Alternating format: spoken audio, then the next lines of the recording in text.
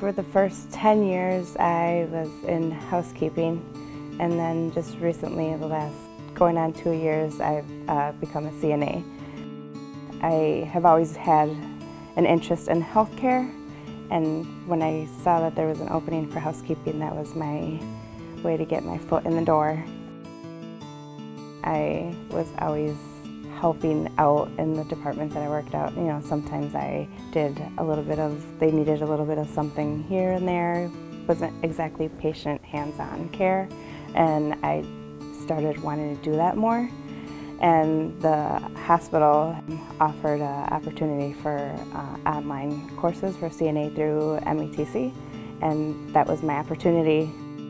The atmosphere here there's a lot of teamwork. Doesn't matter what department you're a part of. So being in housekeeping, the nurses and the doctors, everybody works together. In every department that I worked in, being in housekeeping, I've been in a large variety of departments. They've all welcomed me, and we've become like a family.